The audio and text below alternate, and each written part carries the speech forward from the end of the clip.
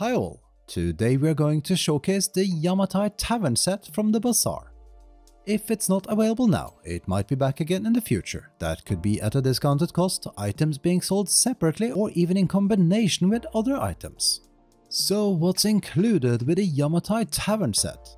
The current bundle includes 9 items, including a Yamatai themed bar counter alternative. Except for the bar counter and hearth, which are craftable using the construction hammer, all other items are crafted at an artisan table. As of December 2023, the bundle costs 2,457 Chrome coins. By the way, and as always with Bazaar items, once purchased you can find the recipes under your ancestral knowledge category. Let's look at the items in more detail.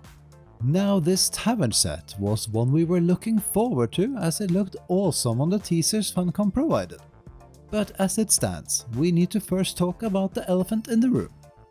As a tavern set, it's fair to say that it's closely tied to the newly released tavern system, which means with a barkeeper in place, your tavern will see many guests arrive. Now the bar counter itself, perfect. It works, guests arrive and find a seat. But did you notice that there are no guests at our tables at all? Well, it turns out while the new Yamatai floor pillow can be located under seating in the build menu in creative mode, it's non-functional. There is no interaction with it as to sit, nor is it recognized as seating for NPCs, which kind of spoils the experience. Now we hope and believe this will be fixed, but the discovery was a bit of a bummer. So let's start with the bar counter. It's lovely for sure, but personally we had expected a lot more decorations, especially Japanese style drinkware and similar.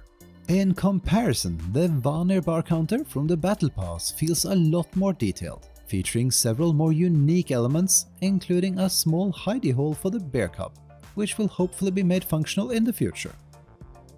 We also found the construction a bit weird. Like the fact that this large storage jar and base go further back than the bar shelf, so you can't place the full unit flush with a wall. Well, we can if we accept the items clipping into the wall, so it works, but could easily have looked a lot better if done differently. The top of the shelving unit is also slightly curved, which looks great, but when placing items on it, it causes them to float. Then there's also some major empty space we can't use. Now to be fair, the original bar counter has the same issue. We would have loved the option to use this large space under the counter, as well as this space below here, but it's sadly not made that way. Up next, the bar stool. It's of the same type that's used for the tavern bar counter, but standalone.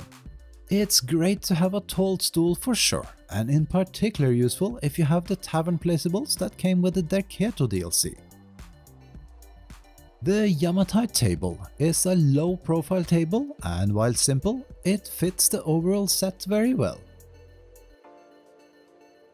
Now back to the floor pillow. As mentioned, there is a clear issue with this item not functioning as seating right now, presumably a bug that will be resolved. That aside, we like them. Also note that by default we only have the basic sit emote, which works. Though the more appropriate emotes would be something like cross-legged sit, or the emote we use here, the kneeling sit, but both are Bazaar items. It's a bit weird that these emotes were not included with the bundle, though when the issue is resolved, maybe interaction with these pillows will trigger emotes. Well, time will tell. Note that you can't place these pillows very close to these tables at least, likely as to give room for the animation and character to sit without clipping into something, though it really needs to be closer than this in our eyes. Now to complete the look of the table and pillows, there's this great new carpet. We believe the best orientation is when used like this, as it provides nice room for the pillow seating. While if turned the other way like we did in our small tavern, the pillows hit the edges of the carpet. The Yamatai Hearth is a functional crafting station. It counts as a campfire and offers 20 item slots. You can place a cook there, Though sadly we can't dress that NPC properly before the new NPC assignment feature hopefully also makes it to crafting stations.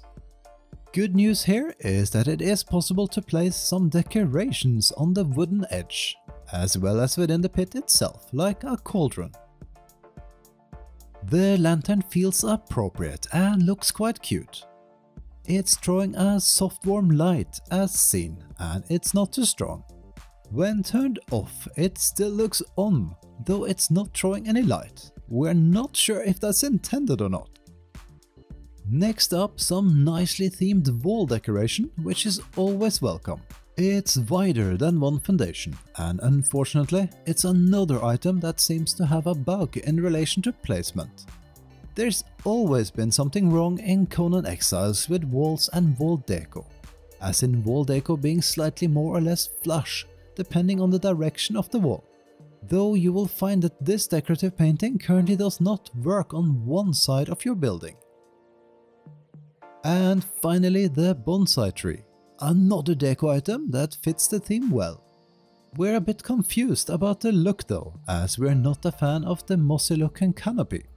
There are some details here, but we'd much prefer a more leafy look, and judging from the level of detail on some of the other plants, that could have been done easily. We hope you enjoyed this showcase, and we would like to thank Funcom for providing us with these items for free. We hope we could answer all your questions. If not, feel free to leave a comment below. We also appreciate a thumbs up, and if you could subscribe, that would be awesome.